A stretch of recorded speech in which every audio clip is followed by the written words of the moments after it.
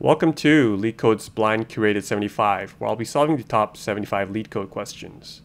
This problem is called Group Anagrams, and here's the question. Given an array of strings, group anagrams together. We're given a list of strings, and we want to return an output where all the anagrams are put into a list and grouped together into a list of lists. You can see how 8, eat, and t are all anagrams, so they're put into a list. Nat and tan are also anagrams, so they're put into a list. Bat is by itself. There's no other string that's going to be an anagram of it.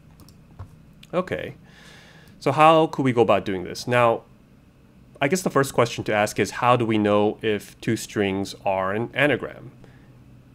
And one way you could do it is to count up all the number of individual characters in both strings and see if the number of characters in each string are the same. So we can use like a counter or a regular dictionary and just count up the number of letters of E, A, and T and compare that with the numbers of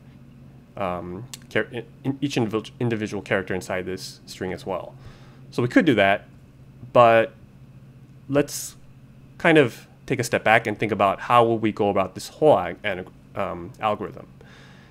So essentially what we would think is we would go through each string and have some sort of hash or lookup dictionary to see if this letter anagram, the anagram for this letter, has already been put into a list. If not, we'll just create a new list and input that word into that list. If that word's anagram has already been added into this list, we'll add it to that. And we can do that by tracking it inside of a dictionary, right? So we can use a dictionary where the key is going to be the anagram of the letter, and the value will be a list with all of the words that we found so far, and continue to append that. But here's the problem with using like a counter or a hash to do that. Hashes aren't hashable, right? So we can't use a hash as an anagram for the key to look up inside of the hash for list. So that's the problem. So is there any other way that we could figure out if two strings are an anagram? Well, one way we can do it is to sort it. We can sort it in ascending order by the characters, and if the sorted strings are the same, then they're anagrams, right? That's not as efficient as using a hash or counter, but the thing about that is if we just sort the letter into a key, we can use that key then, and that'll allow us to build up our list inside of a dictionary. So let's go with that. What we're going to do is have some sort of map, or call it, well, I guess we'll call it lookup, and I'm going to use the default dict object, and that's just so that I can avoid having to do the if key is inside, then create a list. If not, then append. This will just allow us, it'll just do that part automatically for us. So what we'll do is go through each of our inputs and convert the letter or convert the word into a key. So we'll do that by sorting it.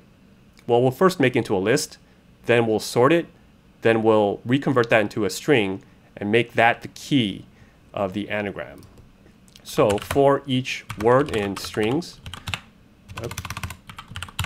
what we'll do is we'll first convert it into a list, because that's really the only way that you'll be able to sort it efficiently. We'll sort this list, and then we'll reconvert that into a string. So we'll use the string join method. And so if there's two words, this key should be the same, right? So this is going to be the key, and what we'll say is, all right, look up key. This will be the key. We'll just append whatever this string is into this list. And this is going to allow us to keep track of all the anagrams and just build those up inside of these lists. So now we have our lookup. It contains a dictionary. It's a dictionary with all these lists all grouped together already, but we need to return that as a list, right? So how can we do that? Well, we'll just say for each list inside of the lookup.values, we could initialize an output and just append this list to the output for each one. Now we just return the output. So we'll submit that. It looks like this example has gotten accepted. And we'll submit it. And there we go. I don't know why it's suddenly so much slower, but I guess you could simplify it a little bit. We could just convert this into a list instead. What we'll do is do a list comprehension. And that way we don't need these extra lines. It's a little more Pythonic, as they say. Let's see if that's any faster. I don't think it's going to be, but... Oh, okay. What do I do here? Oh. No colon. Wait a few seconds. Submit it. And there. Okay, so that's faster.